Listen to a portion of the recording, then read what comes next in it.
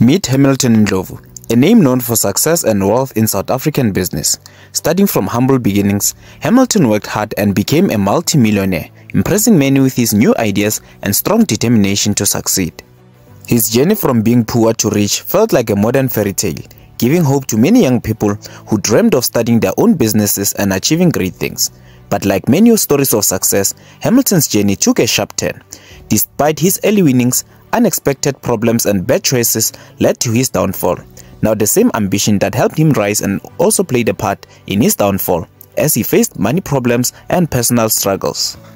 Hamilton's story reminds us that chasing success can be full of ups and downs. His life teaches us that to survive in South Africa's tough business world, you need to be strong, humble, and ready to change when needed. Join us as we take a closer look at Hamilton Ndlovu's life, from his rise to fame to his fall from grace, and the important lessons we can learn from his journey. Now, Hamilton's interest in business began when he was a student at Highveld Park High School in Secunda. He later went to University of South Africa to study towards electrical engineering. Now, it was in 2012 when Hamilton started working as a technical sales officer in Benoni. He did his job until July 2013.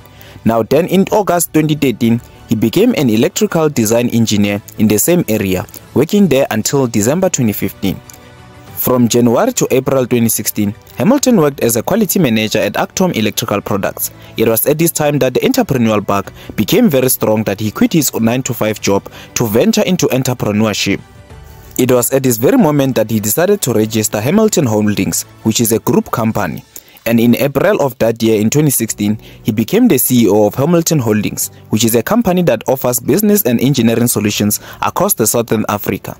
Now, Hamilton's businesses are involved in many areas, making him well known in engineering, aviation, and other industries.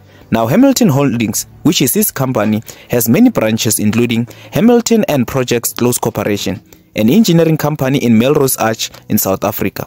He's also involved in industries like aviation, shipping, mining, now, and May 2020, Hamilton gained attention for showing off his luxury cars. So many cars in one day. What's wrong with you, man? What's the first one? The 911. Okay. Second one? GTS. Okay. GTS. And the stopping now. Oh, damn. The Cayenne S. It's too much. The SRT. Hella. And obviously, you don't need an introduction from that one. That one is self-explanatory. Why war?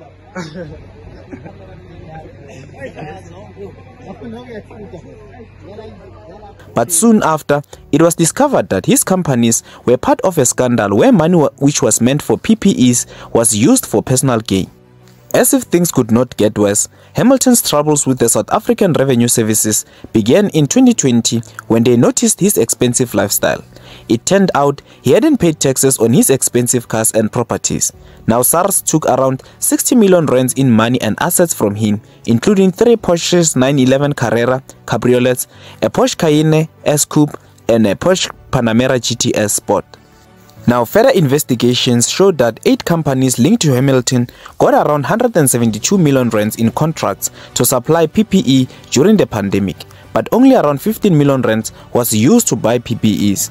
Now, on August 15, 2021, Hamilton and his partner and a manager from the National Laboratory were arrested. They were granted a bail of around 20,000 rands. By August 31, 2021, the special tribunal gave permission to freeze around 42 million rands worth of properties and a trust account belonging to Hamilton. Now, this was part of the investigation into the corruption involving him and his companies. You'll have to note that Hamilton became famous for showing off the purchase of 5 luxurious cars on social media, which included 3 Porsches, a Lamborghini Urus, and a Jeep Grand Cherokee, which were worth around 11 million rands. The cars were gifts for himself, his family, and his child, but his lavish lifestyle brought attention to his finances, leading to major losses and debts to the government. Now, The Citizen, which is a newspaper in South Africa, recently published an article showing that Hamilton's cars were literally sold under 4 minutes, fetching millions of rands. Cars belonging to controversial tenderpreneur Hamilton Ndlovu will be auctioned today, 28 August, at Park Village Auctioneers in Joburg. Among the vehicles set for sale are 3 Porsches and a Lamborghini, all of which were seized in 2021 after the High Court ruling.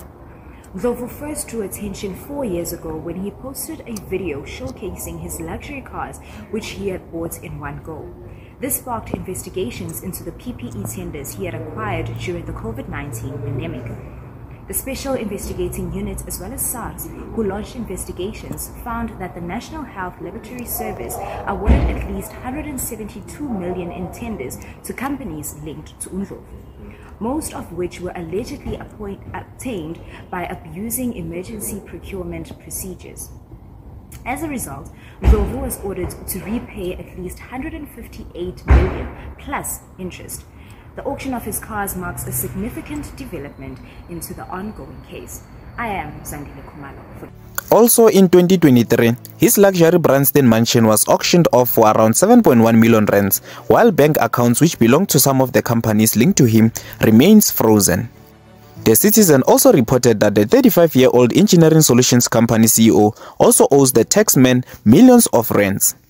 Now, Hamilton Ndlovu is one of many who benefited from the 500 billion rands that was meant to be for relief funds which was allocated during the tough time that the country was facing.